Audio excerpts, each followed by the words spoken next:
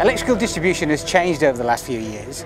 With the introduction of Part L2 of the building regulations, and of course the 17th edition, this particularly affects sub and final distribution, where more and more RCD protection is required.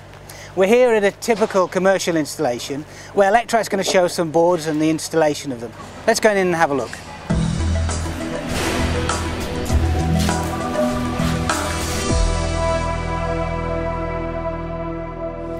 We designed the new TPM board to meet both practical needs and the wiring regulations. Today we're going to see a board, this twin meter board, fitted to some trunking. In this case, when we're bringing cables in through trunking, we've got to protect them from the sharp edges. So when you've taken the sheathing off, you've got the single insulated cables which need protecting. How would you solve this problem?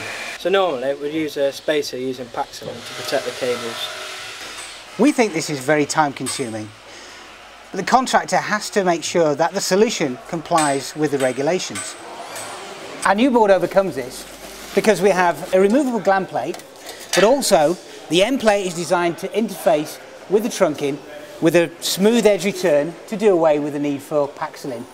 It also has an area which can be used as a template to mark on the trunking to cut it out. So Reece, what do you think? I think it's a great idea. It saves on time and effort cutting the Paxilin out with a spacer, and it avoids snagging the cables with its rolled edge.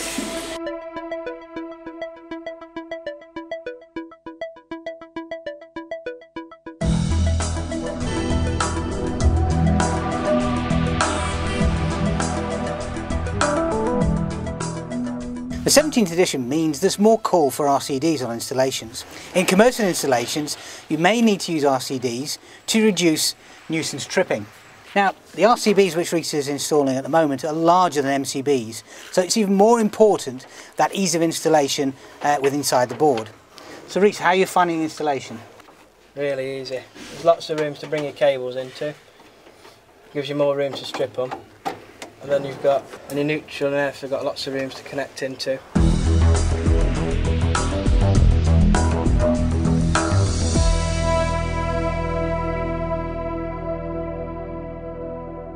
Part L2 of the building regulations states that 90% of the energy consumed in a building must be monitored. This means that energy consumption and monitoring is vital as part of the whole of the distribution. To make that easier, Hager have provided an easy fit position for the metering. Now the metering can be fitted on a DIN rail position, either next to the incomer switch or, as in this board, mounted in two positions as a twin meter factory fit solution. This means it not only saves time but also saves cost on installation.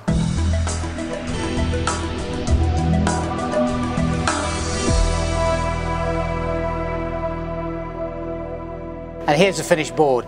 As you can see, it meets all the needs of a modern installation. It also meets the needs of specifiers and consultants to meet the necessary regulations. The board is available in a glazed version, which, as per the 17th edition, allows the ordinary person to see the position of the breaker so that he doesn't have to open up the door. Electrical installations have changed dramatically over the last few years. The introduction of 17th edition has changed the way we approach installations, and there's more demand for energy-saving solutions. Hager now have designed a TPN distribution board to meet these needs. If you'd like to know any more information, please go to our website where you can download a free technical guide.